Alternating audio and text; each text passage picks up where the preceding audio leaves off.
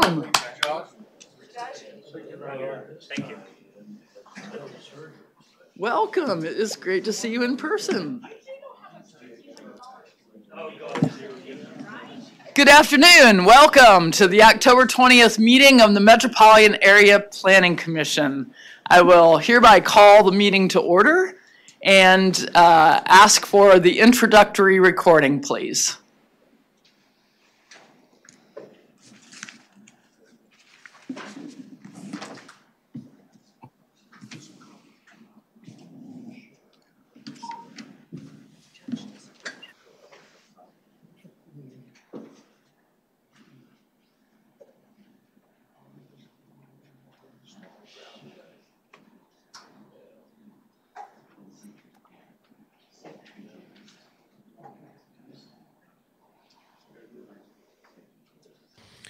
Before we begin the agenda, the Wichita-Sedgwick County Metropolitan Area Planning Commission and the Wichita-Sedgwick County Board of Zoning Appeals would like to take this opportunity to welcome everyone to this public hearing.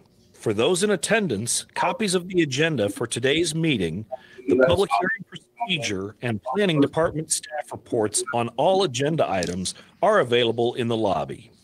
The Planning Commission's and the BZA's bylaws limit the applicant on a zoning, subdivision, or variance application and his or her representatives to a total of 10 minutes of speaking time at the start of the hearing on that item, plus up to 2 minutes at the conclusion of that hearing. All other persons wishing to speak on agenda items are limited to 3 minutes per person. However, if they feel that it is needed and justified, the chairman may extend these times by up to 2 minutes. All speakers are requested to state his or her name and address for the record when beginning to speak. When you are finished speaking, please share your name, address, and the case number on the sheet provided in the room. This will enable staff to notify you if there are any additional proceedings concerning that item. All speakers at the podium, please remove your face mask before speaking into the microphone. Please note that all written and visual materials you present to the commission and the board will be retained by the secretary as part of the official record. If you are not speaking, but you wish to be notified about future proceedings on a particular case, please provide your contact information to the Planning Department. The Planning Commission and the Board are interested in hearing the views of all persons who wish to express themselves on all the agenda items. However, we ask that all speakers please be as courteous and concise as possible and avoid long repetitions of facts or opinions which have already been stated. For your information, the Wichita City Council has adopted a policy for all city zoning items. A copy of this policy is available from the planning staff. The City Council relies on a written record of the Planning Commission hearings and does not conduct its own additional public hearings on these items. The decision of the BZA is final. Any appeal of a decision of the BZA is to the district court. Thank you, Paul. Now I'd ask for a roll call, and just a reminder to the commissioners, please use your microphones so you can be heard by those attending virtually. Yes, ma'am. Fox? Present. Dool? Here. McKay? Here. Green? Here. Bill Johnson? Here. Blick? Present. Nix? Here. Foster? Here. Warren? Here. Joe Johnson is absent. Miles? Here. Hartman? Cunningham? Here. Williams Bay? Here. I show 13 members present. Thank you. You'll note that we are deferring approval of the prior meeting minutes. They were rather lengthy given our 6 or 5 hour meeting or 10-hour meeting. So you'll receive them prior to the next packet. Now we'll go through the agenda to identify those items that we can take on consent. Item 2.1, subdivision case 2022-00011 has been deferred at the request of the applicant and will be heard on November 17th. Item 2.2, subdivision item 2022-00034 near 63rd South and 143rd Street East. Does any commissioner here or virtual want to hear this item? Does any member of the public participating in chambers want to hear this item? Does anyone participating virtually from the public want to hear this item? Hearing none, we will take that item on consent. Item 2.3, subdivision item 2022-00036 at K96 and Ridge Road. Neil has a staff update. Could we hear that quickly now, Neil?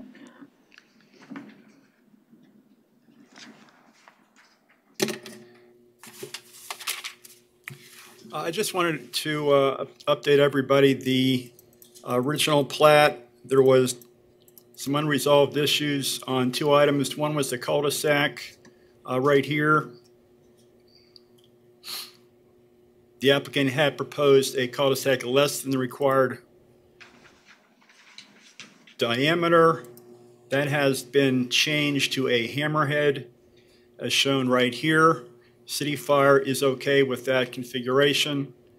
There also were questions on the easements from Evergy, and Evergy has modified those easement requests just limited to the northeast corner of the plat.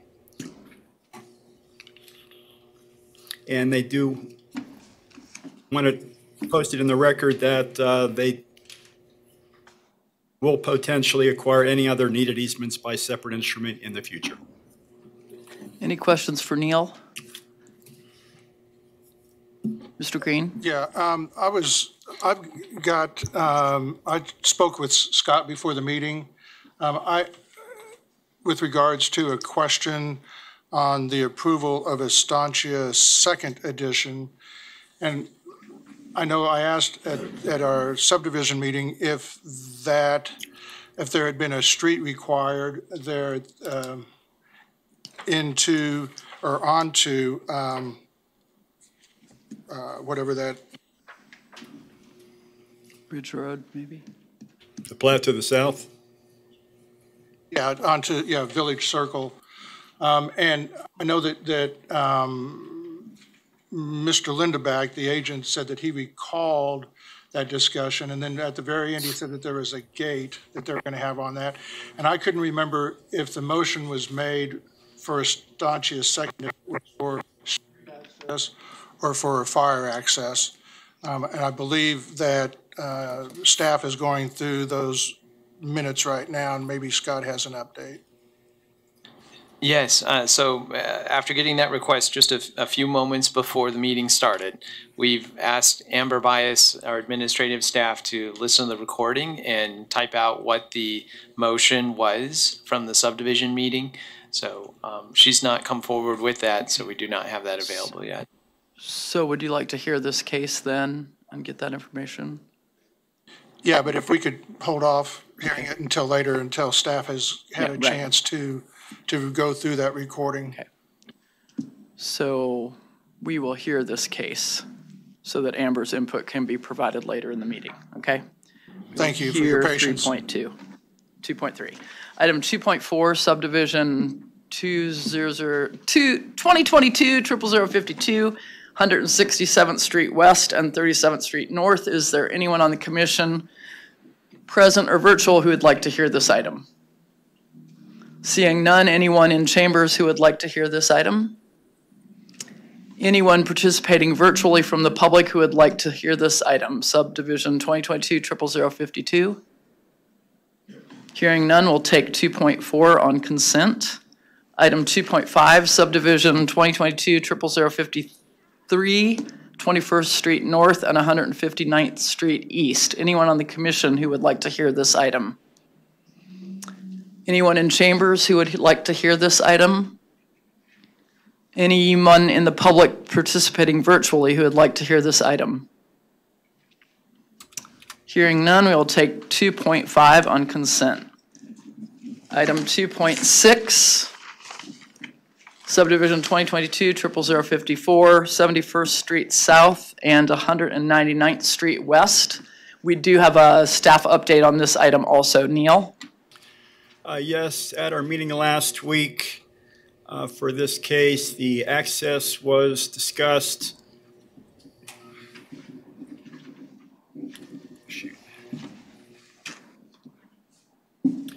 And the applicant has revised the access. Now they are proposing the access to be between both lots with the joint access easement, and County Public Works is okay with that relocated access.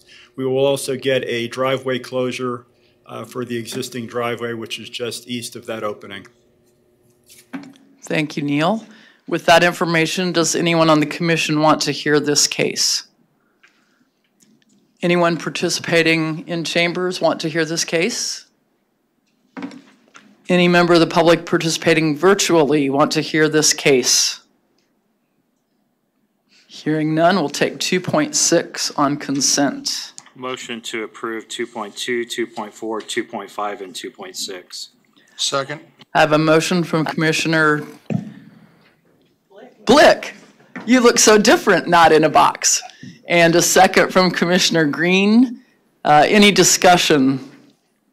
Commissioner McKay. Not a discussion, but 2.6, because it's been changed, should be taken separately.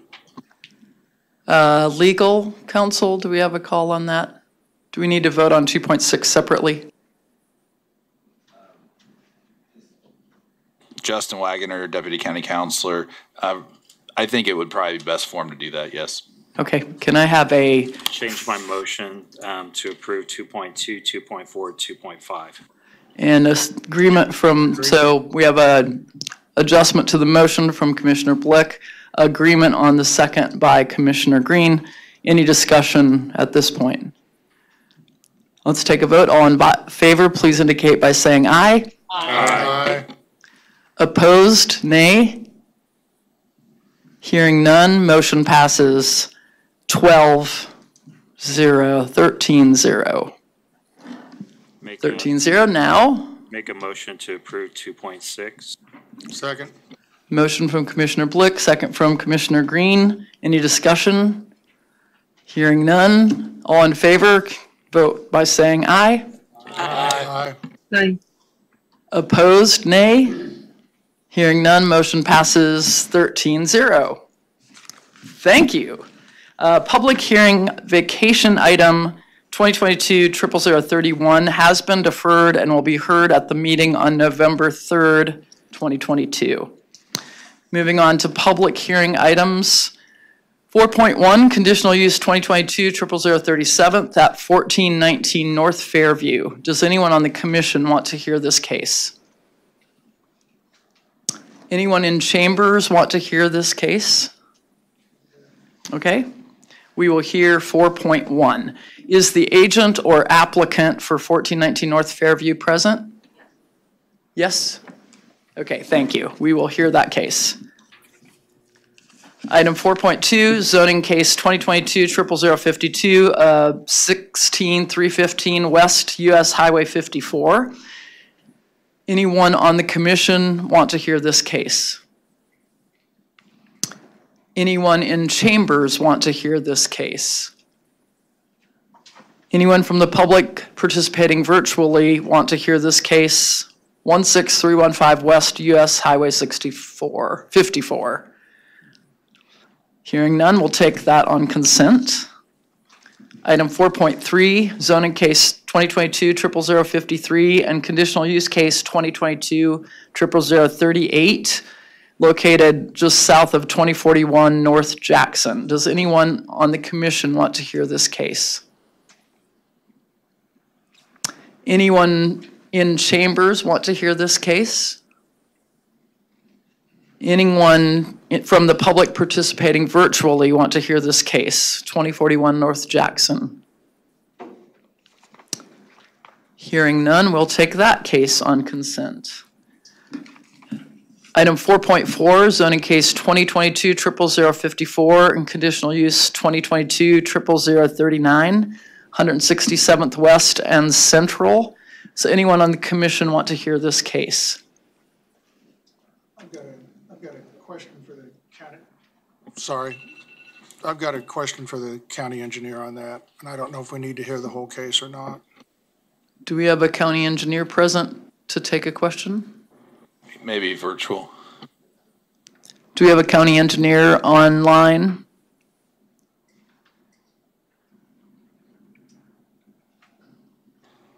Lynn Packer was on earlier. Ty-Ben or Paul, can you expand the list of the people who are in attendance virtually?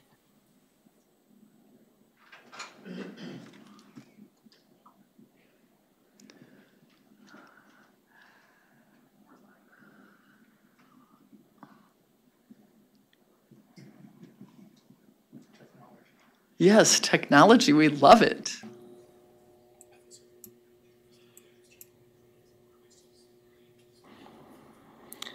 So Lynn, if you're there, can you speak up?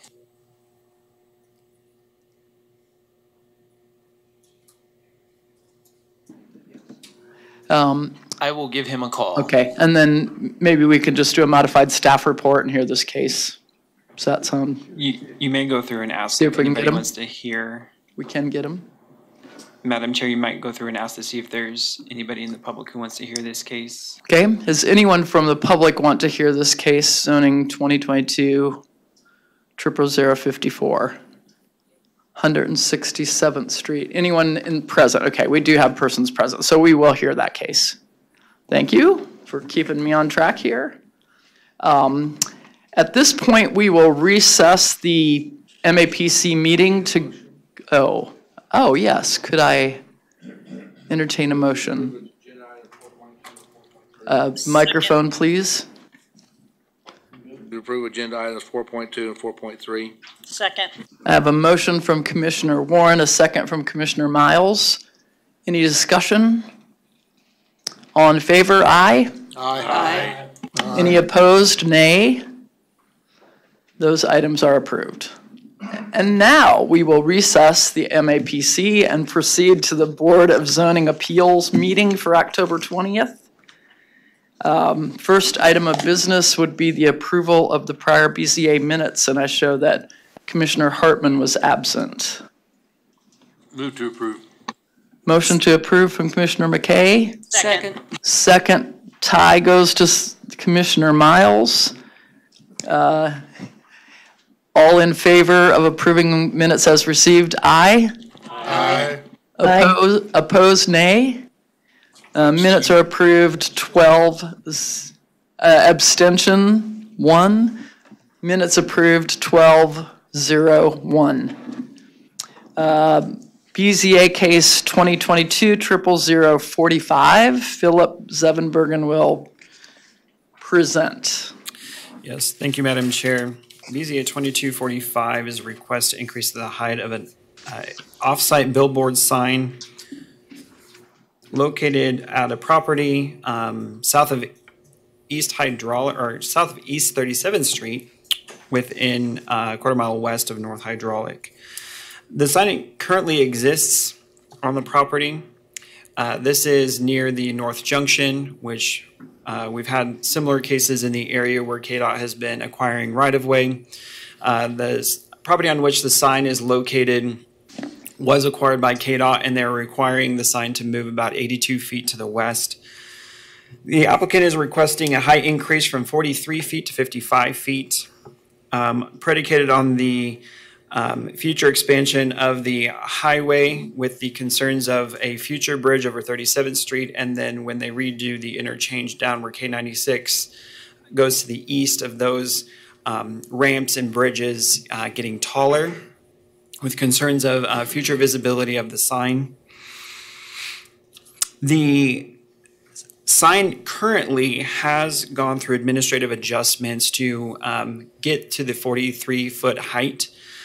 There's provisions in the sign code that allow for administrative approval to allow for signs to be 20 feet above an abutting elevated highway.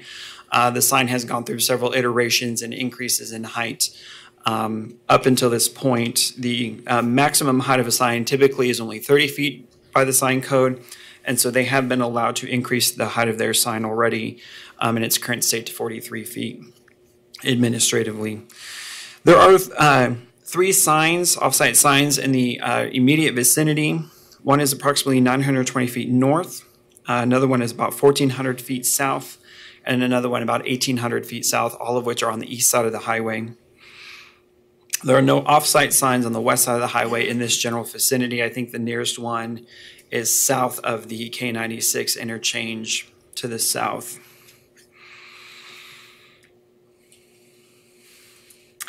The 37th Street Bridge, Paul, if you want to go to the site plan, actually, yeah, we don't have control. Thank you. Here's the current location of the sign. As you can see, they're going to be moving it to the west. The highway bridge of 37th Street is about 575 feet north of the sign. The K96 ramp begins about 200 feet south of the sign, and then it starts to increase in elevation as it goes farther south and then curves to the east. One thing that just is more background general information that is governed during the permitting process is KDOT has the ability to restrict the overall height of the sign to 55 feet, but that's as it's measured from the grade elevation of the highway. So if the height of if the elevation of the land on which the sign is located is lower than that, they can go taller than 55 feet. They just have to comply with that. That's again during the permitting process. The surrounding context is a general industrial zoning. There is a public park to the west. There's a previous variance request on this site that allowed the sign to be as close as it is to the public park, with the stipulation that it would not get closer to the park than 500 feet. Its proposed new location will still be farther than 500 feet from that park, so they're not in violation of that. There are two of the 3 off-site signs on the east side of the highway have received variance approvals for increases in height to 60 feet. Very similar situations where KDOT acquired right-of-way. The new locations of those signs got pushed to the east, putting them behind mature tree lines. Those signs were approved to be increased in height to have visibility over those mature trees. The 5 criteria for granting a variance when we review this, I won't necessarily go through each individual one in detail. A lot of the analysis comes back to the same amount of information. Number 1 being the uniqueness. Staff agrees that it is a unique situation, that KDOT did acquire the right-of-way. The sign does have to move. However, staff doesn't necessarily feel that it has been demonstrated that the visibility, one, at this point in time in which the highway is configured, is actually going to be an issue. There was no demonstration of how tall the bridge over 37th Street, how much higher the highway is going to be, nor how much taller the interchange to the south is going to be. There was no exhibit provided to show where the obstruction of visibility is going to take place. In addition, something to consider is when the sign is relocated and as the highway project continues into the future, if the level of the highway increases in height, there is that administrative relief that allows them to apply for an administrative adjustment and increase the height of their sign to be, again, 20 feet above the highway. They've already done it now and they're capped at 43 feet, but if the height of the highway increases, they're allowed to apply again to increase the height of their sign for the purpose of visibility. They're requesting 55 feet, and overall staff doesn't feel that it's been demonstrated as to the need for the 55 feet. At this point in time, it's not understood when exactly the bridge and the overpass near it will be reconstructed. There's no information as to what height those bridge and overpass will be and how it actually will be obstructing the sign view if it's not at 55 feet. So overall, staff does not feel that the 5 conditions of approval have been met and feel that In the future, the applicant has the opportunity to seek administrative relief to be 20 feet above an elevated highway at the point at which the highway is then elevated. They're asking for a height increase when it has not been determined when the construction of this portion of the phase of the interchange is scheduled, nor when it will be completed, nor has it been demonstrated actually how the height will be obstructing the view of the sign at that point in time. With that, I can go through the different slides. So again, here's the site plan. Next picture, please.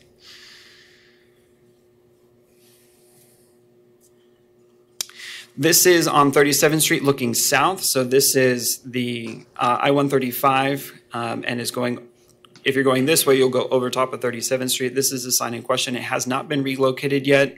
Its new location will be pushed 82 feet this direction. Next picture. This is from the K96 ramp south of the site looking north. Again, you can see the highway going up over top of 37th Street this direction. Here's the off ramp from K96, which curls around this direction to go east. And so you can see it's going to be moved about 82 feet this direction. There are trees at this location, but according to their site plan where they were going to put the sign, it was not going to be behind those trees. Next picture. This is on Hydraulic looking west. You can see the elevated part of the highway and you can see the sign over top of that. Next picture.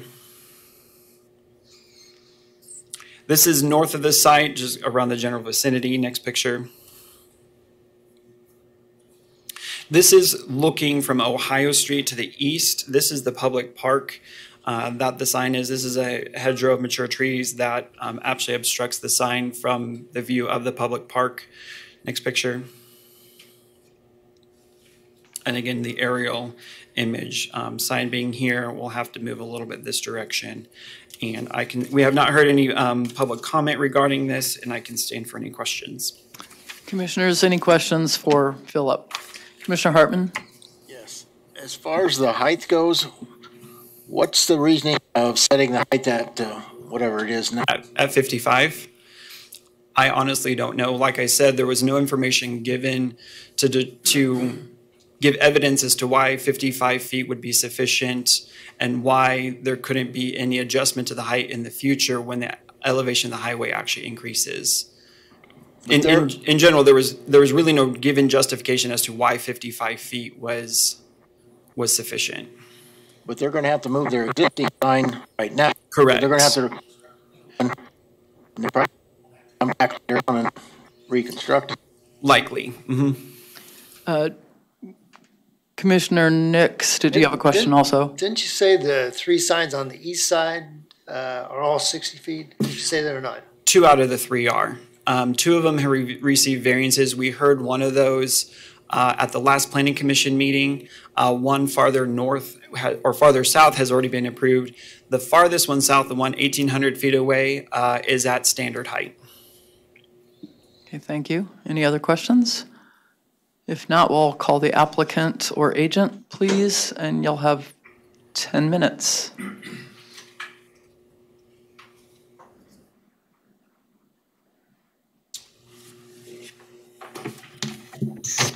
Madam Chairman, members of the Board of Zoning Appeals, excuse me. My name is Greg Ferris. I represent Central Christian Church, who is the owner of this property.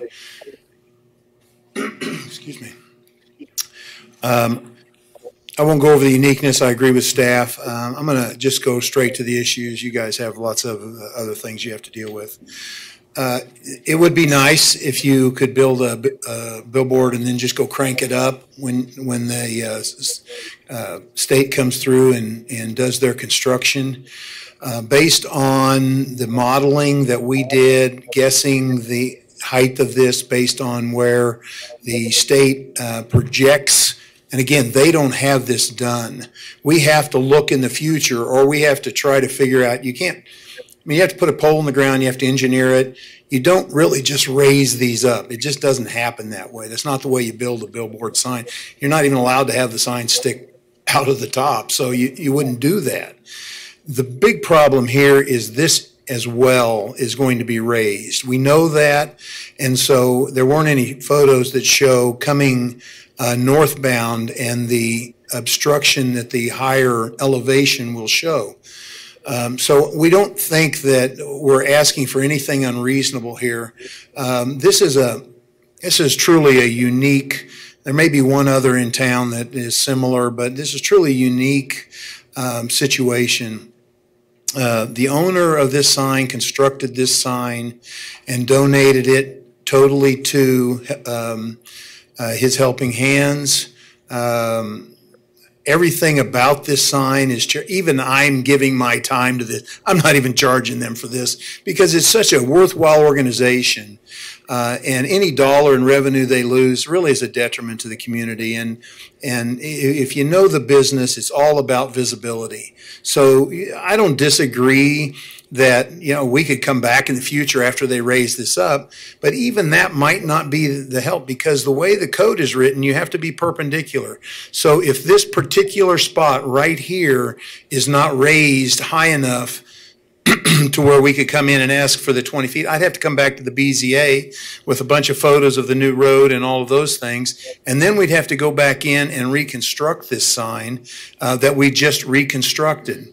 So I think that it's a reasonable request. We are shorter than the sign that is directly across the highway and to the north a few hundred feet. So I don't believe that there's anything in this application that doesn't fit the 5 criteria. I think we've demonstrated all of the requirements, and the fact that they haven't raised this yet and that we don't have the design, and they haven't raised this yet and we don't have the design. We know the state has committed to us that they are raising this.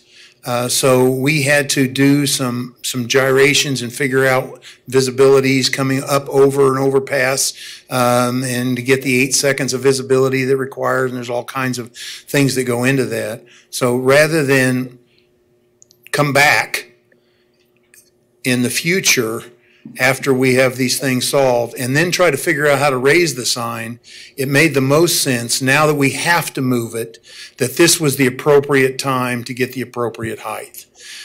With that, I'd be glad to answer any questions. Questions for the applicant? Commissioner Blick? Mr. Ferris, I remember when we approved this the first time.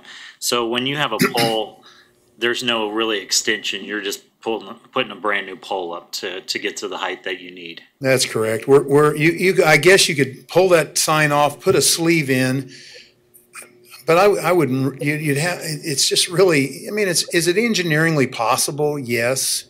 Is it logical? Absolutely not. And we're not asking for a sign that's taller than any of the signs that are in this immediate area. So I'm not going to tell you it's impossible for us to raise it up in the future. Remember, this gentleman is donating this work to this sign. He's not charging them to move this sign either. So it's all a little bit different than if I was making, if I was representing a signs company that's making, $10,000 a month and putting that in their pocket. This sign is making $10,000 or $12,000 a month and putting it back into the community in this area where there's a great need that needs to be taken care of. So every dollar is going back right into the community. It's a little different than asking somebody in the future that is making money, oh, well, you've made a lot of money on this sign. You can now go and move that. So I think that's a little different. Mr. Ferris, is KDOT compelling the movement of this sign immediately, seeing as the project's in the future? Have they given you a hard deadline to get the move completed? Yeah, last week. I mean, they want it done now. They are taking the property in the immediate future. I mean, like right now. Is there a potential, since you're projecting the possible elevation, that it would be even higher than what you've predicted, and therefore you'd need to raise the sign again as a result? And that's why, I mean, I asked this question. I said, could you live with 50 feet? And they said, probably, but we're not knowing. We would rather have the ability to be 55. So if you wanted to approve 50 today, that would be probably okay with them. But 55 made the most sense as they did their geometric modeling as to where they thought the the height of that highway and the height of the south portion too. And remember, it's not just the 37th Street bridge that's being raised; it's the interchange as well. So you've answered my question. Thank you. Any other questions from the commission for the applicant? Hearing none, is there any member of the public present who would like to speak on this item? Any member of the public participating virtually who'd like to speak on this item? I'd bring it back then to the commission for any discussion. Commissioner Foster? I understand that, you know, this profit from the sign is going for good works, and that's all nice, but the next case we get where somebody wants to have a variance to raise a sign beyond the norm because conditions might become unique in the future, I don't think we can then say, well, you're not charitable, so we can't give you that. We're required to treat everybody fairly. I don't think the engineering challenge of creating a sign with a foundation that would allow future extension of the poles is all that enormous an engineering feat. I think it could be done. I'm mostly concerned about setting a precedent here for, there's too many of the 5 conditions that aren't being met because we're speculating about what might happen and we just don't know. Any other comment? Commissioner Warren? I'm going to take a little bit of the opposite side. It's not so much that it might happen, it's likely to happen. We've got a situation where we're likely to see the highway raise, and to do something twice, it's a fairly expensive project to do twice. When you have the opportunity to do it once, makes sense to do it now. I would hate to be the ones that coming down the line, someone says, what were they thinking? You know, we just did this sign, you know, 6 months ago or a year ago or 2 years ago, and now we're taking it down and raising it back up because of the highway. Didn't they know that this was coming? We don't know the exact amount, but we've got a pretty good idea that it's going to raise, and so to cause somebody to do that twice does not make sense to me. And I would agree with that up to a point, but the highway needs to clear 37th Street. How much higher are they likely to go? I don't see that we're talking 10 or 15 feet of additional height. It's going to be, I would guess, maybe a few feet. And I just don't know how much additional height this particular sign would need to clear a few extra feet of visibility. Commissioner McKay. A number of years ago, we had a similar situation at Webb Road and Kellogg. At that time, they didn't know if Kellogg was going to go, Webb Road was going to go over or under. And the people that owned the property on the southeast corner was going to put up a sign, and they wanted to move it back off and to the south, closer to their property. And we, in all of our wisdom, said, no, you can't break the sign code. So we didn't do it. We left it. And within 2 years, we had to go there. We, as the public, had to go in and pay them for their sign and to move it back to where it is today. Because at that time, we didn't know exactly where the street was going to go. And if Mr. Ferris feels that 55 feet would suffice, this is being created by the public or the highway department or whatever it might be. That's the only thing that I can say. And I agree with what you're saying. Not to change, but I've seen this happen before, that we're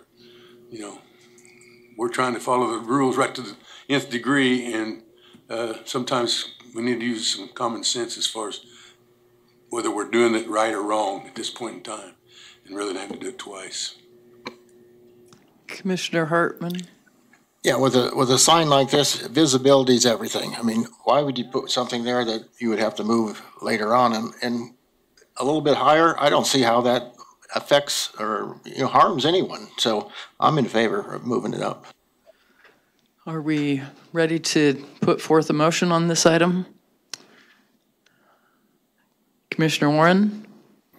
I would move to approve the request for the reasons stated during the discussion. Second. I have a motion from Commissioner Warren, a second, yes, second from Commissioner Blick, and a hand raise from our director. Sorry, just the same message is just that I interpret that to mean that you find that all 5 factors to issue a variance exist at the site or in this particular case. And Can I assume that you're also making a motion to include the conditions listed in the staff report as part of the motion? Yes. And do we need some clarification then on how the condition are met to approve a variance? That the likelihood of the project is, that the project is very likely to occur in the near future. Okay, let's have a roll call vote on this one, please. Yes, ma'am. Fox? Aye. Dool? Aye. McKay? Aye. Green? Aye. Bill Johnson? Aye. Blick? Aye. Nix? Aye. Foster? No. Warren? Aye. Joe Johnson is absent. Miles? Aye. Hartman? Aye. Cunningham? Aye. Williams Bay? Aye. I show the motion passes 12 to 1. 12 to 1. Thank you. Thank you for your testimony. We'll now conclude the Board of Zoning Appeals meeting and return to the Metropolitan Area Planning Commission meeting for item 2.3. Neil, do we have you again?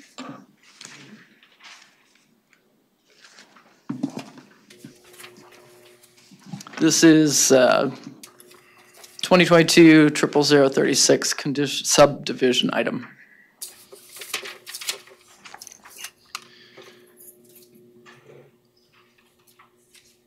Hey, Neil.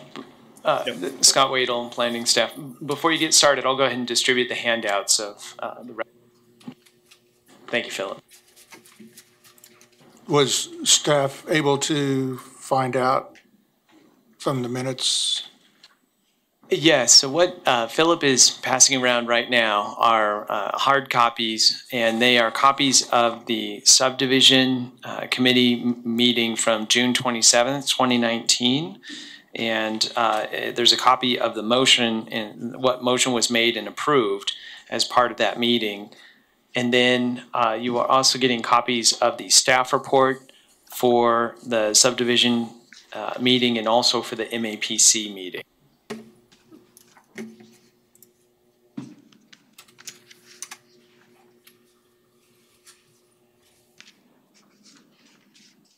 The Estancia Commercial Second Edition.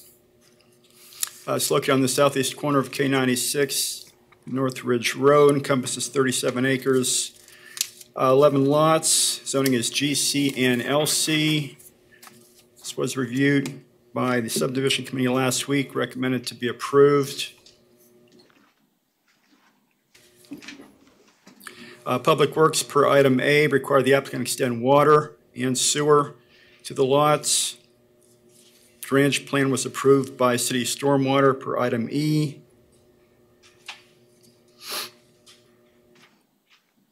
Sidewalks were required along the street frontage.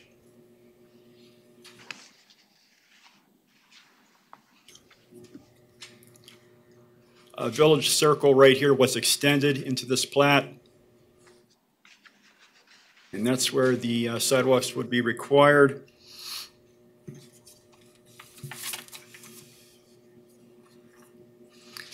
I already discussed the revised configuration of the turnaround to a hammerhead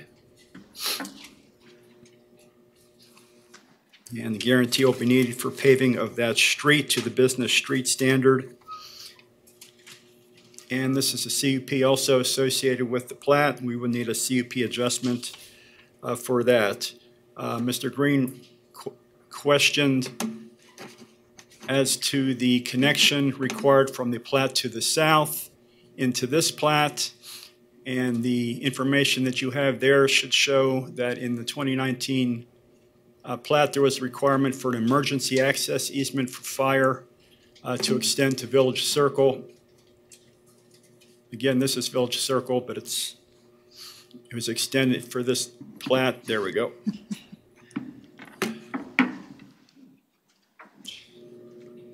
The exact location of that emergency access was not specified in the motion, so the applicant does have a discretion to place that as long as there is a connection to Village Circle in the new plat.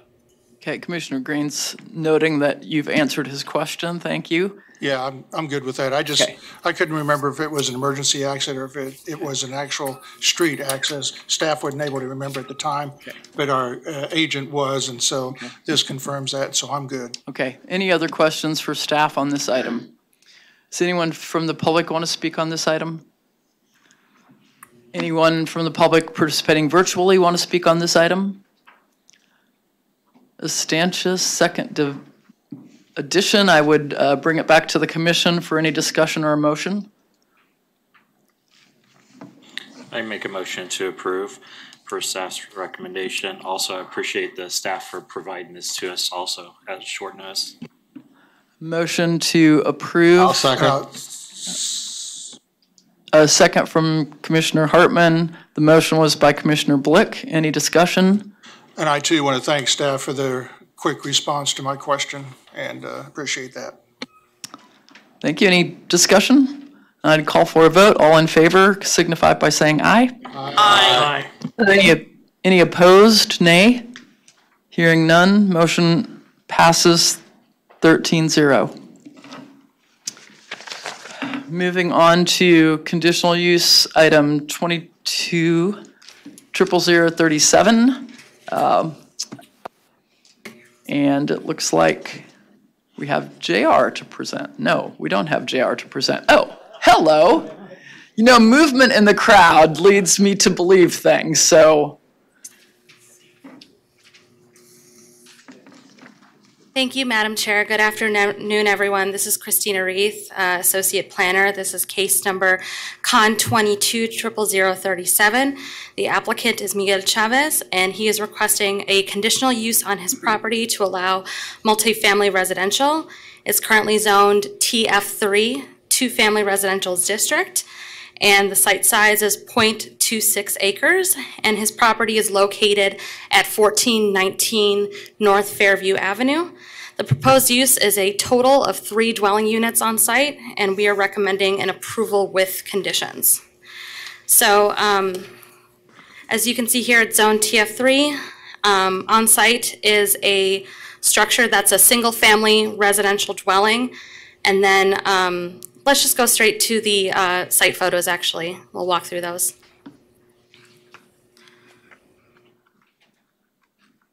Yeah, so this is the building here. It was originally constructed as a duplex back in the day, but it's currently in use as a single-family residential dwelling. Next slide, please.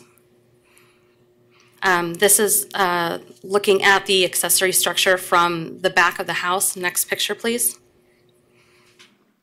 And this is the back of the single-family residential dwelling. Next picture, please. So this is looking at the accessory structure that's already been constructed on site.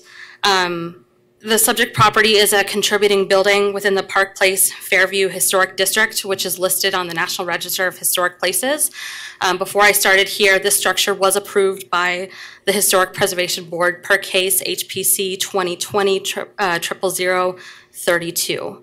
According to Section 3-6C of the Unified Zoning Code, multifamily is allowed in TF3 two-family residential district zoning at a maximum density of 14.5 dwelling units per acre. And the applicant is requesting a total of 3 units, so there would be the single-family residential dwelling, and then there's this 2-story residential structure with 1 unit on each floor. So it's a total of 3 units on 0.26 acres, which is less than the maximum density permitted. The proposed use is in conformance with the Community Investments Plan, as well as the Places for People Plan. Strategy 5 within the Places for People Plan states that the Strategy 5 is providing a diversity of housing options to attract new residents that allow the existing residents to remain in the established central area. And this would be a small-scale development that would provide housing options that might otherwise not be immediately available in the area. It also aligns with Strategy 6, encouraging infill and redevelopment that is contextual to the environment in which it is occurring. So the proposed conditional use would allow for the infill of two additional dwelling units. And it also aligns with the goals of the Midtown Neighborhood Plan. One of the goals identified in the plan is preserve and enhance historically designated homes and districts, specifically encouraging infill construction that is similar to the historic or historically eligible structures and construction, style, scale, and design through the use of similar materials to maintain the existing neighborhood character. As I mentioned before, this was approved by the Historic Preservation Board for its design. Based on the information available at the time, staff recommends that the conditional use be approved subject to the following conditions. So the site is limited to a maximum of 3 dwelling units between the 2 separate structures. And the development of maintenance of the site shall be in conformance with the approved site plan. The applicant will obtain all applicable permits. And if the zoning administrator finds there is a violation of any of the conditions, declare that the conditional use be null and void. Let's go back to the floor plans, please.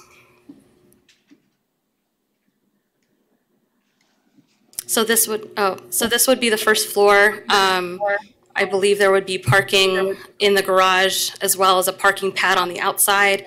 And this would be an efficiency unit with its own mechanical room, shower, washer, laundry, and dryer. Next slide, please.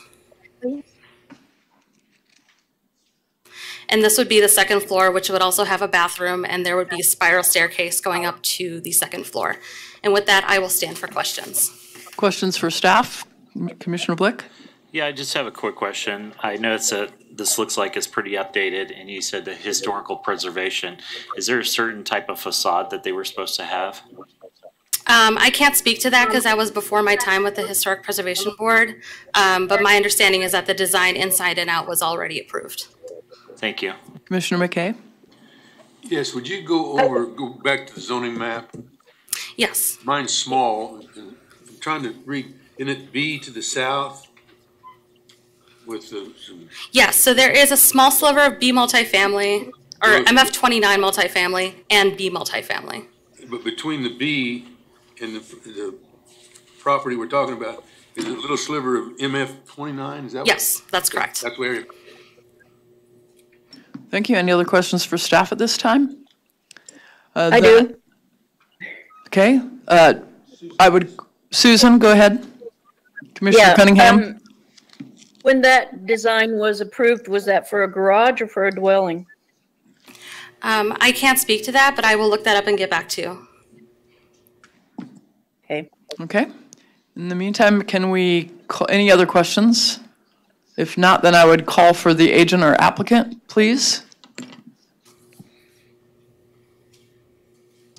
And if you'd state your name and address for the record, then you'll have 10 minutes to tell us about your project. My name is Miguel Chavez. I own the property on 1419 North Fairview. Pretty much she explained everything what we planning to do. It's been approved, and I try to follow everything because I love the area. I love the story of Wichita, the story of the houses and everything.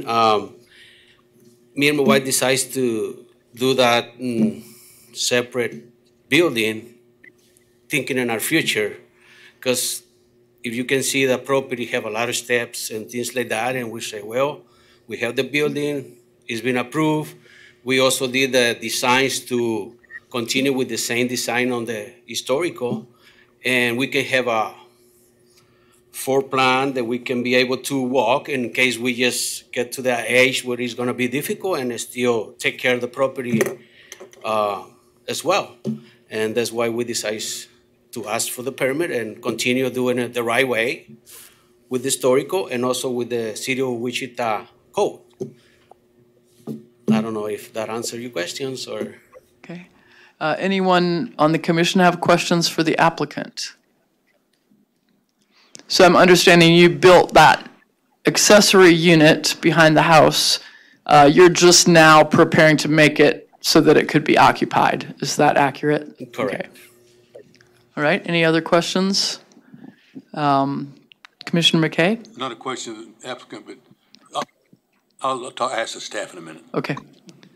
All right, thank you for your testimony. Anyone present from the public who would like to speak on this item? Okay, would you please come forward, state your name and address for the record, and then you'll have 3 minutes and we'll start when you get up there.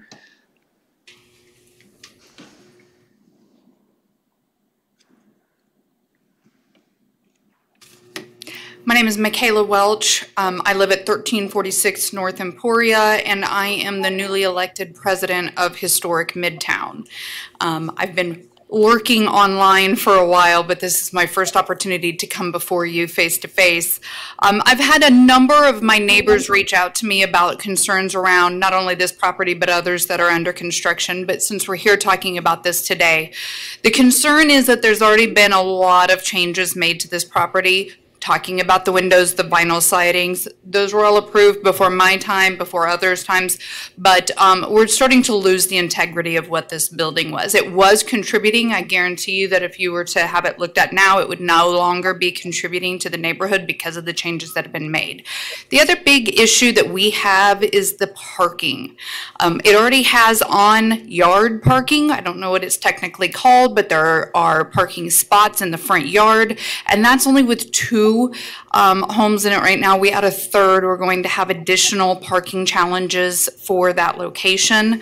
I've had a number of neighborhoods come to me and say that they were fine with it being a duplex. It was originally a duplex, but they don't want to further degrade what we're having happen in this neighborhood. I understand infill is a concern and something that is being looked at, but I think it's where it makes sense.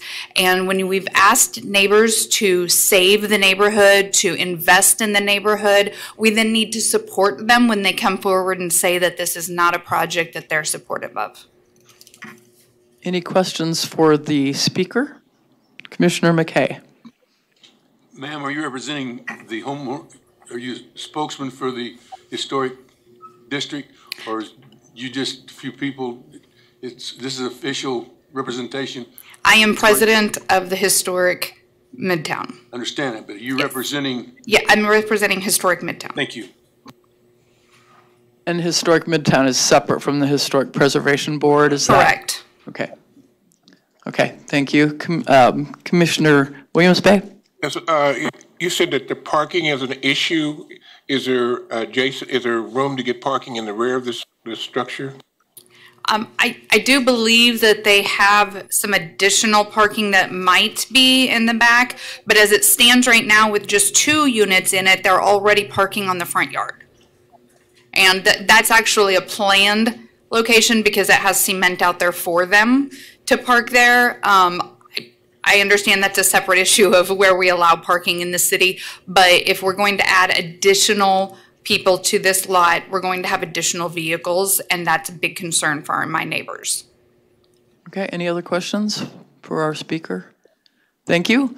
Is there anyone else present who would like to speak to this item? Please come forward, state your name and address, and you'll have 3 minutes. Thank you. Madam Chair, Commission, my name is Greg Kite. I'm a local attorney and president of the Historic Preservation Alliance of Wichita and Sedgwick County. We happen to own the house 2 houses to the north at 1437 North Fairview. I will tell you that a few years back, at tremendous cost, we picked up and moved that house, a 2.5-story Victorian, from Topeka to the current location where it resides now. We did that to become part of this historic Park Place Fairview district. As indicated by my colleague with Historic Midtown, we do have concerns about this expansion. This is a wonderful neighborhood that is historically important and architecturally significant. What is happening here with parking in the front yard and additional occupancy of that building does not inure itself with this historic district. We oppose this. We don't think it's part and parcel of what this district ought to be. It's one of a very few districts in this community where we have this kind of historical importance and architectural significance. I appreciate the fact that the city's Historic Preservation Board has taken a look at this. This district is, of course, on the National Register of Historic Places. This structure at 1419 North Fairview is currently a contributing structure. However, I doubt, as my predecessor indicated, whether or not it still conforms with that. It almost seems to me as if before becoming a zoning issue, it's kind of like getting the batter out of the batter's box. Are we there? Have we met what this district is supposed to be? Should we retain what we have in terms of architectural significance and historical importance? I don't think this lends to that at all. And so we are very fervently opposed to this expansion of what we believe is a wonderful historic district. And I'd entertain any questions anyone might have. Questions for the speaker? Is your primary concern, Mr. Kite, the parking in the front yard? If that were required to be changed such that all parking was in the back, would that have a bearing on your concern about this particular property, or are there other issues? I think that's an excellent observation that you're making. Parking that's out front, as again my esteemed colleague indicated, is not an appropriate way for a neighborhood to have for parking vehicles. I think certainly having the parking required in the back is a step in the right direction. But at the same time, this was originally and historically a duplex. Now we're going beyond that. Now we're changing things. And change can be fine if it's in moderation, but when it starts to change the historical importance, and particularly here, the architectural significance of this building, which is what's going on, that's when I think you don't want to open up Pandora's box, because then where do we put on the brakes next? Are you aware of other housing in the area that's got more than 2 units on the property? No, I'm not, actually. The MF 24 or 29 that's there, is that occupied? That sliver we identified, does anyone know? From the aerial, it looks like it may be zoned differently, but it's a parcel that's a single residential parcel. Okay. Some of those houses were boarding houses at one time, if I understand correctly, and they might have had multiple, a higher density at that time. So that was a part of that district at one time. When these houses had to survive World War I and World War II, you're exactly right. They were often cut up. Yeah, but for the most part, they have been taken back to original, which is the way it ought to be, not changing it from original. Thank you. Any other questions for the speaker, Commissioner Warren? Yes, sir. I used to have a friend that lived about a block and a half north of this. It seemed to me like there were a number of properties that had parking in the front. Would you have an idea of what percentage of properties that currently allow parking in the front? You know, from the location 1437 North Fairview, where our 2.5-story Victorian house is set, I'm not aware of any parking in the front, particularly not in the front yard. I can please stand to correct me if I'm wrong, but I'm just not aware of that in that area in the 3 or 4 blocks north or south of that location. Thank you. Scott, do you have any insight? Yeah, I just would like to have JR share a staff comment about parking in the front yard. Thank you. JR? J.R. Cox, Metropolitan Planning Department for the record. Parking in the front yard setback in residential zoning districts is generally not permitted. It's illegal. However, nonconformity can be involved. I have no idea sitting here whether this is a legal or an illegal situation, but in general, parking is not permitted. There are exceptions. Just in looking at the pictures and the aerials, it looks like the exceptions probably wouldn't apply if this were something new. So if that's of any help.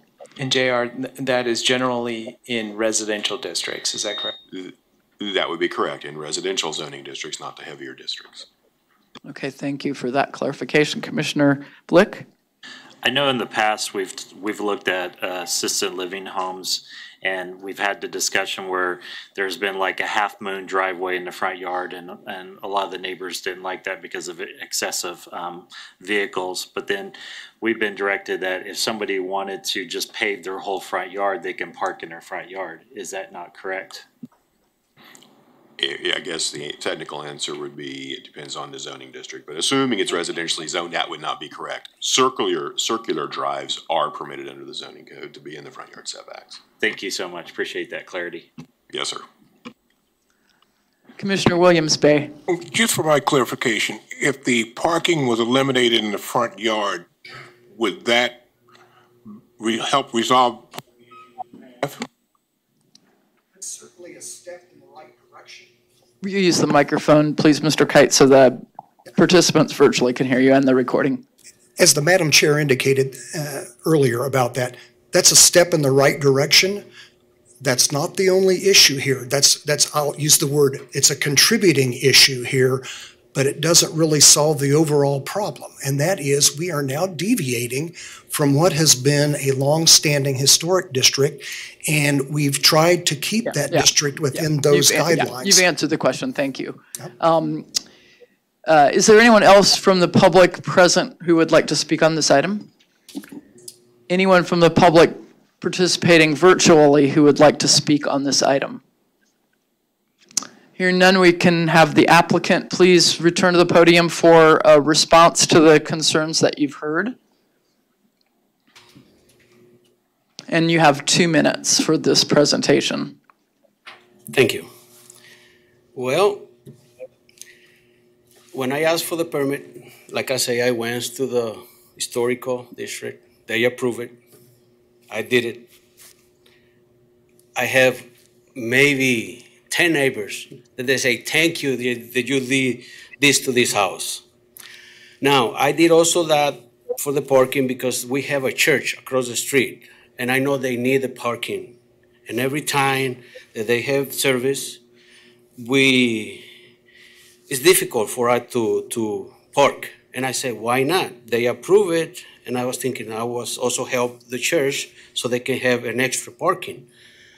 But if the parking is an issue, I will do whatever it takes to make this gentleman happy, and I hope if it's a problem, then just tell me what that I need to do so I can just live in peace.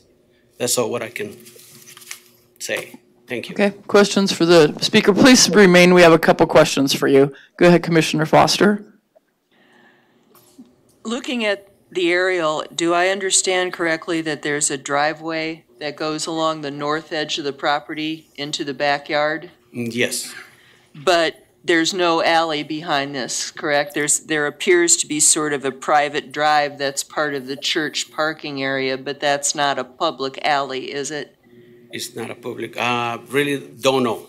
Okay. I don't know, but I have access to the back, also to the alley. Okay. So. Commissioner Cox, or Staff Member Cox, do you have a comment on that? Yeah, unless I misunderstood, I think you were suggesting the property to the west is a church, and I don't believe it's a church. The property to the west is a nursing facility, I believe. Okay, my mistake. The floor plan looked sort of churchish to me, but the point is there is no alley behind this property, though there is a driveway parallel to the back lot line that appears to serve that building to the west. That was what I was trying to clarify, but thank you. Okay. Whatever the building is. Any Commissioner Blick? So right now there's on-street parking, is that right?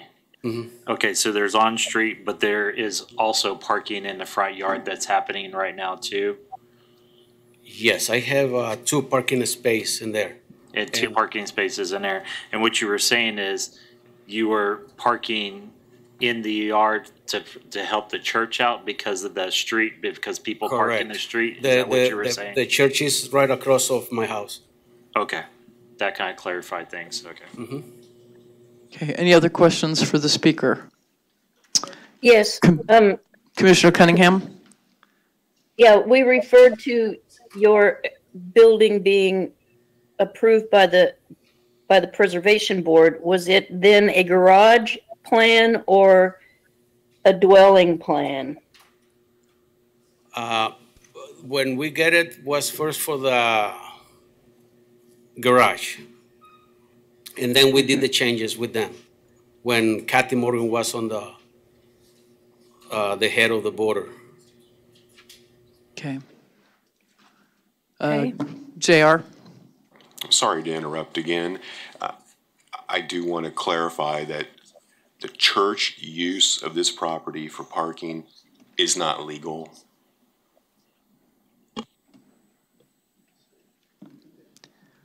Yes, sir. Commissioner Foster? Yes, sir, I can.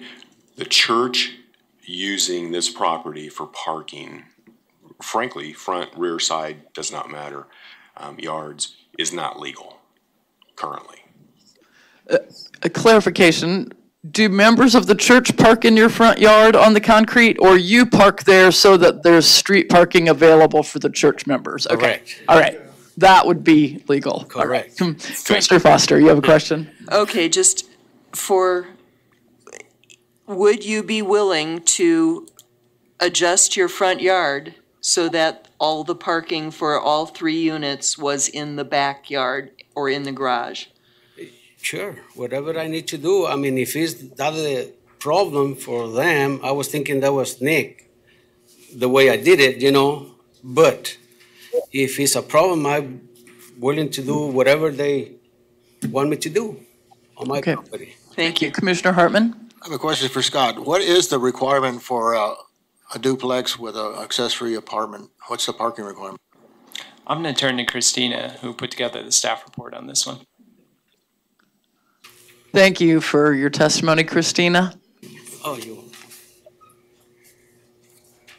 So this is a conditional use to allow multifamily, and so that's 1.25 parking spaces per efficiency in 1-bedroom dwelling unit and 1.75 parking spaces per 2-bedroom or larger dwelling unit. So it's technically 4.25. We rounded it down to 4 parking spaces.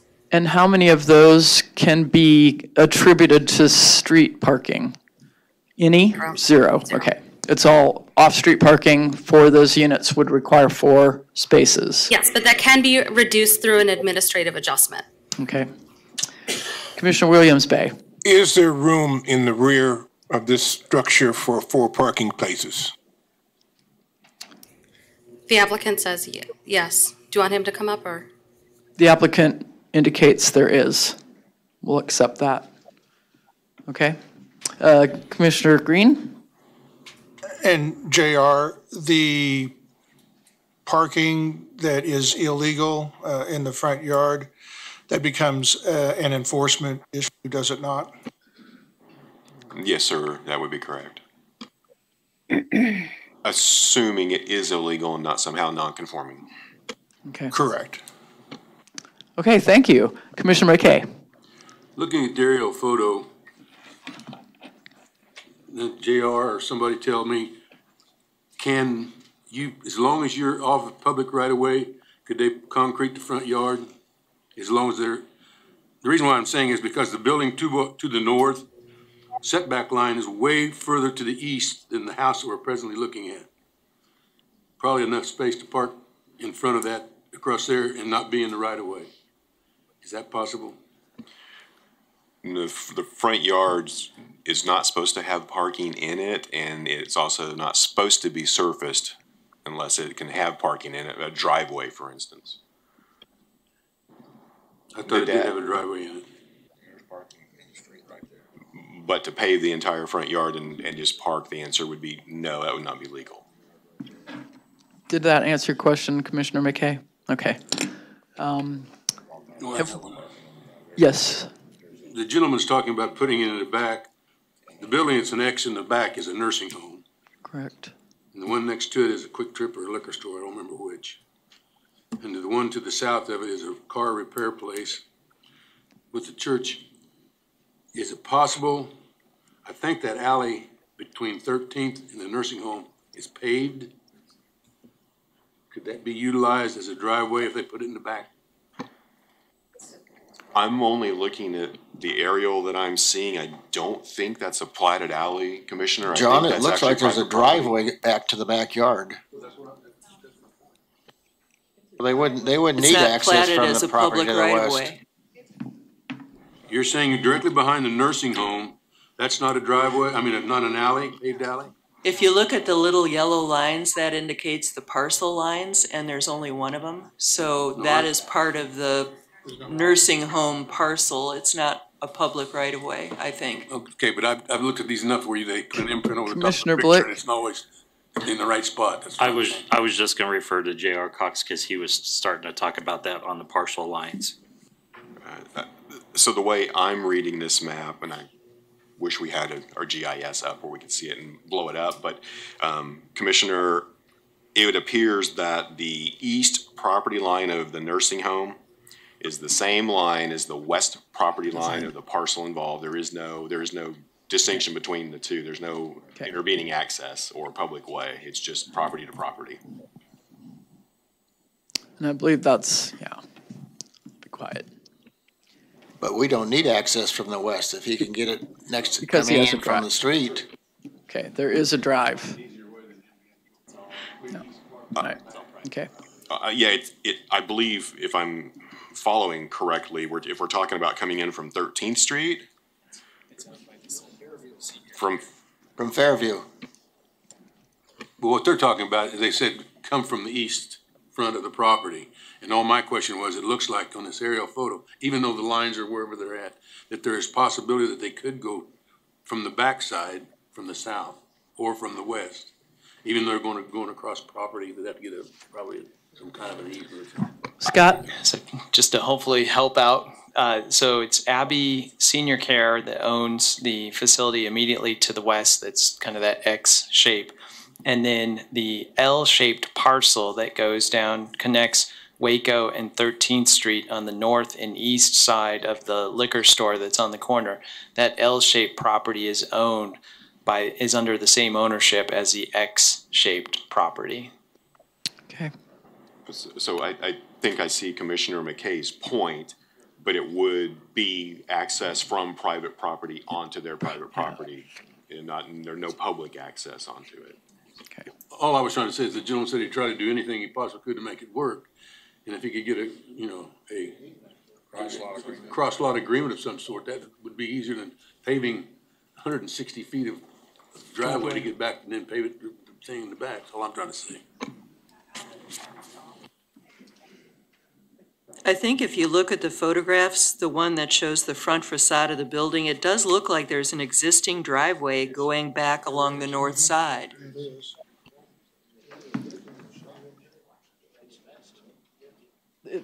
There is a fence. I do understand there is a fence across that property line. So currently you couldn't drive through. Okay. You're Scott? talking about the west property line? The side that has the Abbey Care Center. Okay, that'd be the west. West, yes. Okay, Commissioner Warren. I'm going to start something here. I'm going to move to approve per staff comment. Second. I have a motion of Commissioner Warren, a second from Commissioner Green. Approve per staff comment. Any discussion on that motion? I would like to make a substitute motion. Commissioner Foster, substitute. Scott, I'm sorry. I think Joe Johnson's trying to make a Joe Johnson, are you present? I'm present now, but I did not hear it all, so I'll have to abstain. Is that correct? Okay. We have a substitute motion. Go ahead, Commissioner Foster. I would like to approve per staff comments, but with the additional condition that the parking area in the front yard be eliminated and all parking be behind the main building. I have a motion, substitute motion from Commissioner Foster, a second from Commissioner Williams Bay for approval with the additional condition of moving the 4 required parking spaces to the rear of the home. Commissioner Blick. Discussion on this, on your motion. I have a house that has a driveway that goes all the way back to my back garage. So I can park on that driveway. So when you say that you need to have it behind that structure, couldn't that individual still use his existing driveway that he has now? So I would say just leave the parking on the driveway and in the back of the house.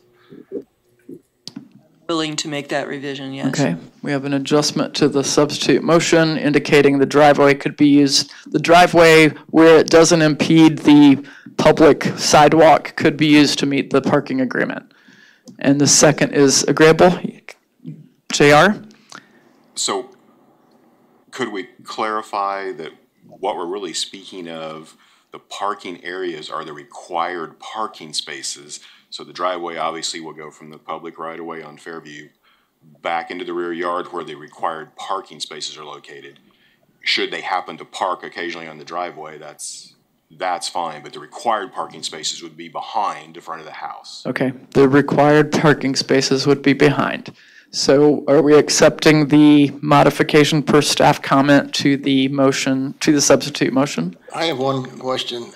Is it behind the house or behind the setback? Behind the main house. And where in that backyard they want to put them, I'm not that worried about it so long as they're behind the main structure. Is that how the code reads? Well, I guess my problem with that is any other neighborhood in this city, as long as you're parking on your driveway and you're not in the public right-of-way, that's legal. As long as you're on your driveway and you're not blocking the sidewalk. Is that not correct? It's still legal here, as I understand it. We're just saying the parking spaces that are required have to be in the back. The 4 parking spaces okay. But they could park anywhere on that driveway or in the back. JR is smiling, but let's get clarification of, does this meet the parking requirement? So Commissioner Hartman, to answer your question, the code talks about the front setback, but I believe the motion is hinging on the location of the house and it's behind the house. But the code is the front setback. Okay. So do you intend your motion to be that the 4 required parking spaces would be in the back, or that the driveway beyond the setback Would be behind the setback, front yard setback. I don't know what the setback is on this lot. Does anybody know? 25. It should be 25 feet unless platted differently. As old as the plat is, I can't imagine it has a platted setback. Okay. Historic neighborhood, and there generally aren't setbacks at all. Okay, is the motion clear to everybody? Why don't you? Substitute motion? Substitute motion, let's maybe restate that based on what we've heard. The substitute motion is to approve per staff comments with the additional condition that the 4 parking spaces required for 3 dwelling units on this lot all be located behind the main residence building, to the west of the main residence building. And you accept the motion? Okay, we have a substitute motion and acceptance. Any further discussion of this motion? Commissioner Warren. I understand the motion and I understand the goal that we're trying to achieve. I will be opposed to it from the standpoint is that we're creating a hardship for the neighborhood by virtue of the church that's across the street. We're going to eliminate some off-street parking. Not allowing them to park in the front yard is going to create a hardship. So the staff, basically the staff's comments from the report were silent on front street parking. It's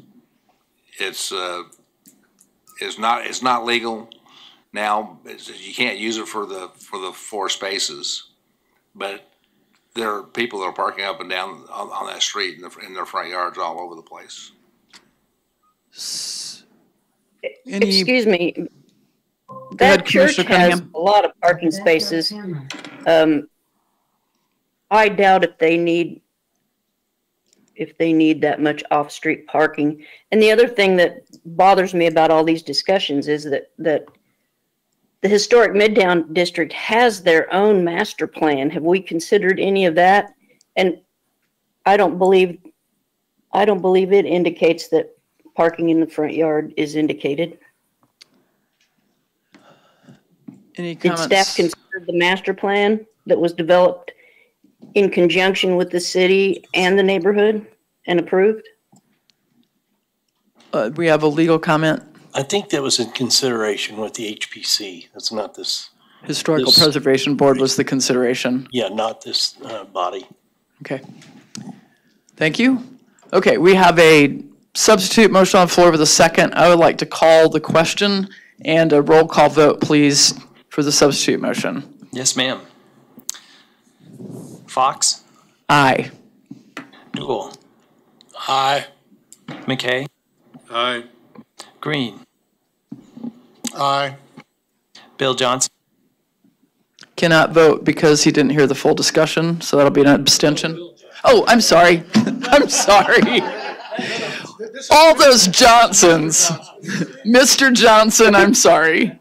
Mr. Johnson, you can vote now. Aye. Aye. Blick? Aye. Nix? Aye. Foster? Aye. Warren? Nay. And Joe Johnson indicated he would not be voting on this item. Correct. And I will definitely need help on the count, please. Miles? Nay. Hartman? Aye. Cunningham? Nay. Williams Bay? Aye.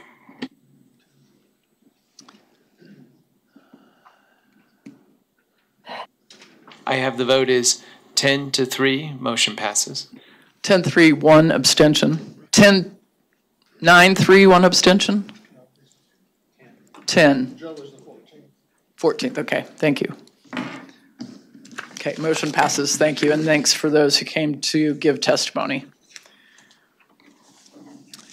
Next item, number 4.1, case conditional use 2022-00037, Christina. Madam Chair, before we hear this, was there somebody that wanted to hear this case? Or is this just me wanting to ask the county engineer a question? I believe we have people present who want to hear this case. Is that correct? Do we have people from the public who want to hear this case? Yes, 4.1. No, 4.4. 4.4. Yes. Yes, we have others who want to hear this case. So,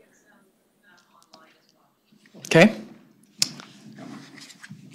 And Christina will give us the staff report on this case.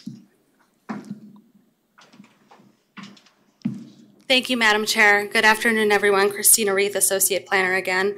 This is case number zone 2022-00054 and con 2022-00039 out in the county. We have TCRS as the applicant and MKEC Engineering as the agent.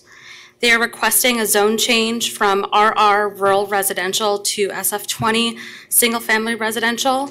And then each lot will have a conditional use for an accessory apartment as well as a neighborhood swimming pool.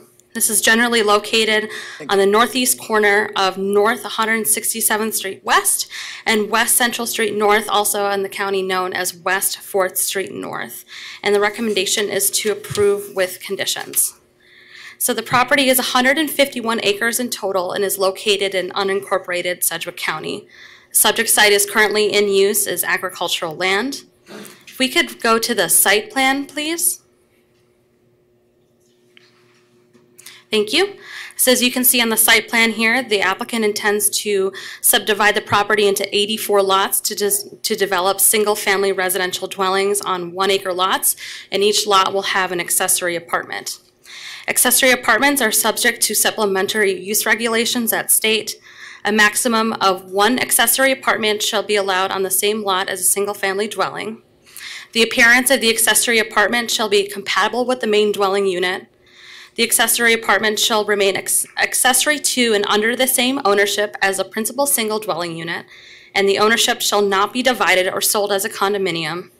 And water and sewer service provided to the accessory apartment shall not be provided as separate services from the main dwelling. The applicant has not submitted building elevations that demonstrate this architectural compatibility between the accessory apartments and the main structures, but they will need to do so prior to the issuance of building permits. If we look at the zoning map, please. Properties to the north, south, east, and west are all zoned RR Rural Residential District. However, if we look at the bottom of the map here,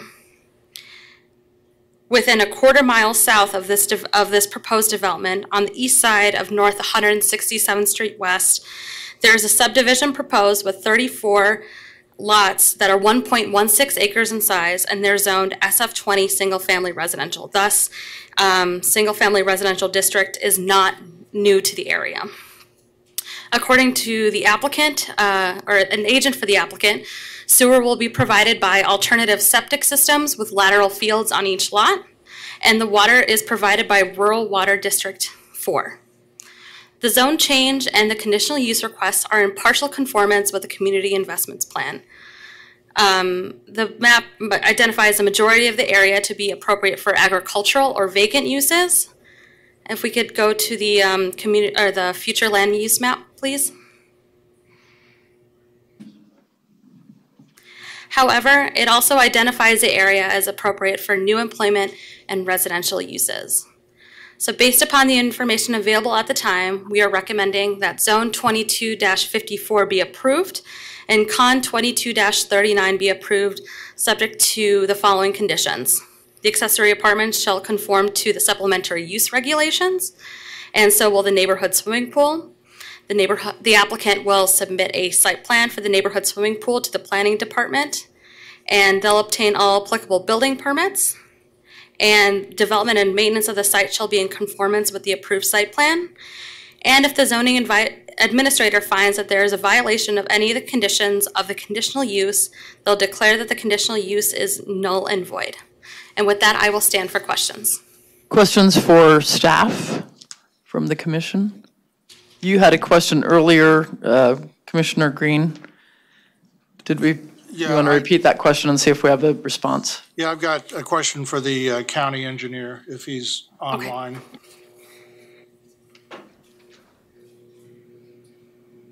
Do we have an engineer online? While we're looking for those? This is Glenn Packer. Okay, thank you, Glenn. Here's a question for you. Hey, Lynn. I was looking at the layout that we have on page 5, understanding the fact that that's just that is more or less for informational purposes. But my question concerns Woodland Hills, the east, and it was platted back in 1995. And my question on that would be, Hickory Street shows a temporary cul-de-sac that on the west edge of that plat was, and then also Reese Street, the North and South Street, has a temporary cul-de-sac at the north end.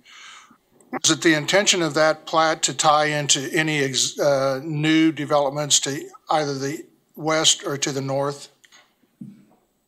That is correct. We have looked at that. In fact, a little additional information, the temporary or the contingent dedication to the north of Woodland Hills actually is all floodplain development, or I should say floodplain, and would be a very large undertaking to make that a connection to the north. Therefore, Hickory Street ends up really being the most logical connection for them, which would be this plat, or what will be a plat here to the west side. I've talked to the developer's engineer about this, or agent about this. They are aware we are going to be making a request on the plat to make that connection, or at least a contingent dedication for that to happen. Okay, thank you very much. That answers your question. Okay, very good. Then any other questions for staff? If not, we'll proceed to the applicant agent. Look how timely he is at the podium. Please state your name and address for the record, and you'll have 10 minutes. Yes, Brian Lindeback, MKAC Engineering, 411 North Webb Road, on behalf of the owners and applicants. There are two of them. We are in agreement with staff comment. And this plat has been filed, so you'll see a final one-step final plat coming through the subdivision hearing committee here soon. Likewise, planning commission as well. So we are working with Lynn, as well as we've worked with the fire chief on different aspects of the project as well already. But right now this zoning hearing is the first step, and we're looking to have the option to have accessory apartments, and explain to the neighbors here that that's what we were after, and I think that it's resolved some of their questions as well. Questions for the applicant? Commissioner Foster. Brian, have you had any discussions with the developer or landowner to the east about that West Hickory Street connection, potential connection? Yes, we have. Do you care to characterize them as positive? Well, give us the goods. Sure. This applicant right here is the Jacks, and I believe he's online. We've consulted with him about possibly getting access there. The unique placement of this property line prohibits us from just dedicating a road and making that connection without his input or his and her input. With that being on the center line, we only have half street of a right of way to work with to tie into that street, and it was decided that they would prefer not to have any connection at that location. And it's my understanding that some of the other neighbors would prefer not to have that access location. I know we've had some cases recently that have had this very same issue, and our applicant has been working directly with the two property owners have been working together to talk about the issue. But at this point, I don't believe there's a desire to make a physical connection. Okay, thank you. Thank you, Brian. Mm-hmm. Other questions, Commissioner Green? I know that my feelings on this plat, or I'm sorry, on this zoning are to go ahead and approve the zoning, but at least at this point. But I just wanted that connection option, possible requirement to at least be out there for when it does come to the subdivision committee. Okay, Commissioner Blick. The question I have is that cul-de-sac down Hickory Street over there, it looks like it's a little bit further away from the property line.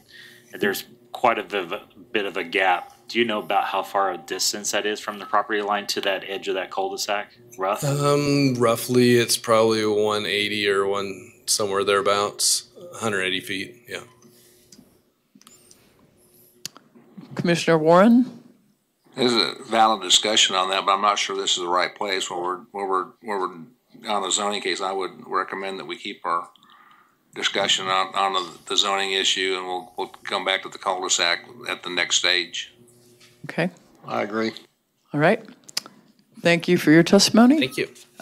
We have members of the public who'd like to speak on this item. Please come forward to the podium and state your name and address, and you will have 3 minutes to give your testimony. Thank you.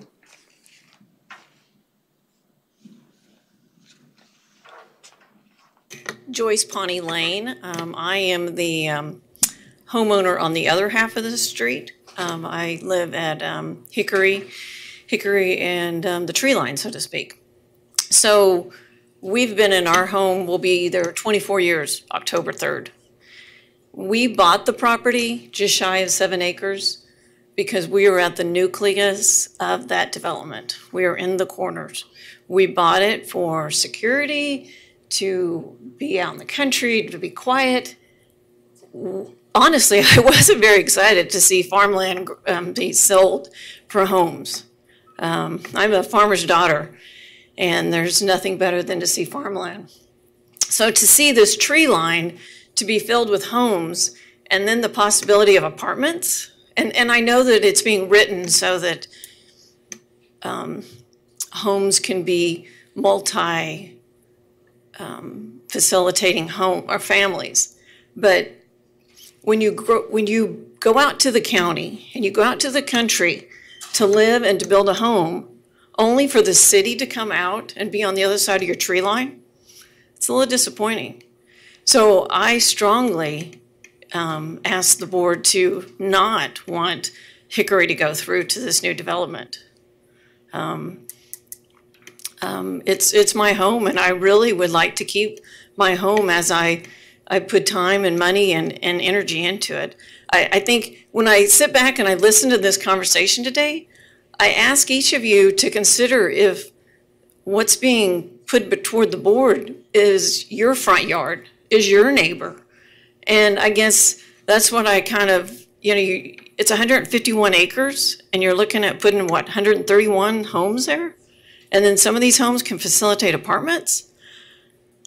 I'm sorry, I just ask you to be the homeowner with me and consider this. Thank you. Any questions for the speaker? Commissioner Warren Green. I don't have a question. Just wanted to make sure that my comments were not concerning the zoning of this property. The zoning is a separate issue from the platting. I just wanted to make people aware of the fact that there could be some issues with that. So this is zoning only, nothing about Hickory Street. Yeah, so the zoning case before us is just, is it appropriate for this land to be used for residential purposes? And I understand that, okay. But the two are connected. They two are linked. And when you talk about fire and safety, one chases the other. Right. Commissioner Williams, Bay, you have a question? Yes, where's your property in relationship to this site? I am like right here. This is me. You can use the mouse. Sorry. Yeah. Yeah. We're gonna get the pointer to that spot so we can hear what you say as you point. Sure. Thank I'm you. sorry. I really was planning on just staying in the crowd, so. So this is my residence right here. It's 15922 West Hickory Street. Okay, thank you. Mm-hmm. Scott, did you have a comment? Yeah, one piece of conversation that's happened is that during this dialogue, there's been comments about the street connection in Hickory and the relationship between the zoning and the subdivision, right? Because the subdivision process is a process of laying out the properties and where the utilities and the transportation connections are going to take place. The zoning is what can the land be used for? And so I think one of the questions that's come up is in talking about this and those connections is what do the subdivision regulations require in terms of connections? And so what I've asked JR to do is go and get Neil to be able to address any questions that should come up about that. Another comment that was raised was that this could be potentially apartments, and I understand this is 84 individual residential lots with accessory dwelling units. Can we have a staff report on the definition of the accessory dwelling unit, please? Just so that we're clear on what that does allow. Sure. So an accessory dwelling unit is it's accessory to the main structure. They do have to be compatible in terms of in architecture, and they have to be connected through water and sewer. They can't be sold individually as a condominium, and there can only be one on site per property. Which lends that they're generally not rentals, but rather an extension of the home. Yes, that's correct. Okay, thank you for that clarification. Okay, we have another speaker in the audience who would like to speak on this. Oh, Neil, do you want to answer the question about the requirements for access? Yes, that street that was discussed on that northeast portion, that we did receive the plat. That will be discussed next week. And that street is 1,330 feet long, exceeding the 1,200-foot length limitation in the subdivision regulations. And based on that, County Public Works is requiring a connection to Hickory Street. Okay, thank you. Okay, we have other speakers who would like to speak on this item? Okay. Do we have anyone participating virtually who would like to speak on this item?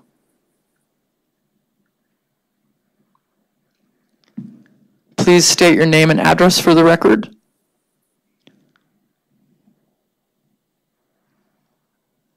I believe we had someone check in. Okay, hearing none.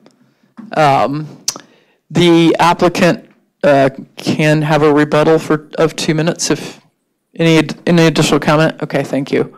I'll bring it back to the commission for discussion or a motion. Commissioner Blick? I have a question for the applicant. She can come up real quick. Sorry. Do you know approximate how big that pond is, acreage wise? We are going to be rebuilding the pond, I'll tell you that much. That might answer my question. It's very shallow and silted in, so okay. I would guess it's in the 8-acre range, maybe in that ballpark. Is the natural flow, is it going to be just straight south of that, or is it so the flow through there? The flow comes like through this way, and then there's also a ridge line right about here, and then this flow comes across through here like that. So there's two drainage ways on this property, and you'll see a little bit more on that next week. Okay. Nope. Yeah. I was just wondering about that flow and stuff. Sure. If it can handle. So cool. Thanks. Commissioner Warren, I have a question. No, just a motion to approve. Commissioner McKay, did you have a question or? Yeah. Yes, sir. Lindenbeck, this is going to be rural water district, correct? At this point, there has been discussions with the city of Wichita to serve this property with city water. That conversation has been fairly extensive, but it hasn't reached a determination just yet. That there is a possibility that city water could serve this property out here. Is this rural water district capable of giving emergency water service like for fire? They would not be able to serve fire to this property at this point, as far as we're aware. So there would be no provision at this time, whether it's the zoning or the plating, for that protection? Yeah, we did. I have met with the fire chief, Sedgwick County, and he is happy that we were going to plat this property with paved streets, and we've met with him on the width of the streets, and he's actually okay with the length of the cul-de-sac. So, but we'll talk about that more next week. Okay, Commissioner Warren. Move to approve. We have a motion to approve. A second from Commissioner Hartman. Any further discussion? Jack, can I speak? Who am I hearing? I'm Kenneth Jack. I am one of the applicants for under the CON 2022-39. Mr. Jack, I apologize greatly. We called for public comment and I didn't hear anyone chime in. And now we've already moved to a motion. Can I have I'm sorry, legal? I think that I was trying to chime in, and then I found that I was muted. Oh, so, sorry. Okay. I'd appreciate being able to have to say a few words. Okay, we'll go ahead and hear your testimony because we haven't called the vote at this point. Can we do that? Madam Chair, I believe he indicated he's an applicant, so I don't know how much time. Oh, he's the applicant. Okay. That's correct. We've already heard from your agent, Mr. Jack, and so your time was included with the agent's time. Then if I could be permitted to speak as a member of the public, that would be great. Did the applicant go over 10 minutes? Does anybody have the time on that? I guess I would say the applicant didn't go over 10 minutes. Okay. If the planning commission saw it as appropriate, I think you could go back and give the 2 minutes of rebuttal to this applicant. Okay. I would suggest you take a vote to waive your rules of procedure and allow this to take place after the motion, because that's out of the usual order. I would move to waive our procedures to allow this speaker. I have a motion to waive procedure so that we could allow the speaker 2 minutes for rebuttal. A second from Commissioner Nix. All in favor, please indicate by saying aye. Aye. Opposed? Nay. Hearing none, that motion passes. So, Mr. Jack, you have 2 minutes, please, to make your presentation. Yes, on the what's been spoken about is the access to Hickory. Prior to this meeting, arrangements were being made for Hickory to be used as access for my northeast tract and not as access to the larger tract. I've heard just today that that there's going to be a requirement that Hickory be used as access to the larger tract, which is not agreeable to my wife and to me. We do know that if there is going to be a use of Hickory to access the larger tract, that would entail dedication of a portion of our ground to that access way, which we also don't agree to. I've had my next door neighbor, Joyce Lane, speak about how she is opposed to this access of Hickory to the larger tract. And she's my neighbor. I wanted her to understand that I've been working and obtaining promises, which I believe that's not going to happen. And today is the first that I've heard that my land is being planned to be used for access to the greater tract. And that has not been agreed by either my wife, Allison, or me.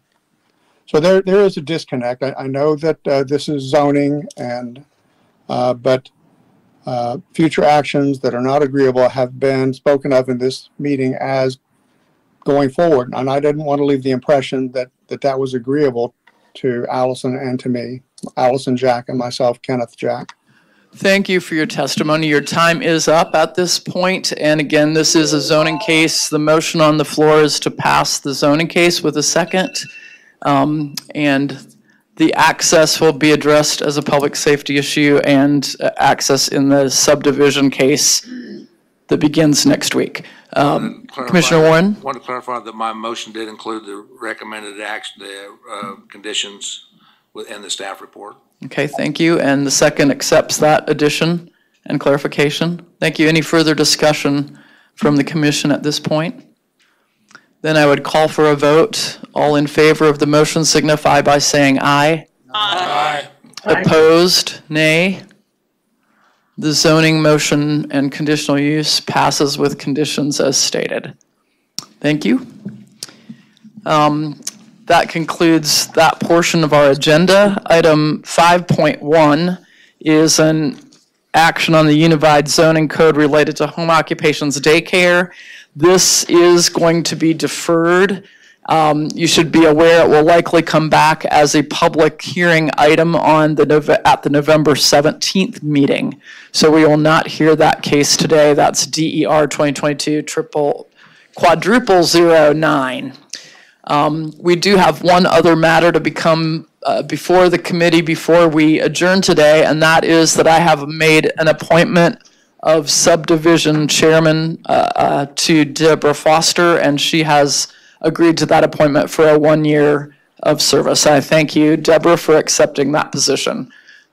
That's effective immediately and ongoing, and everybody wants to applaud Deborah for her work in that role, correct? Thank you. And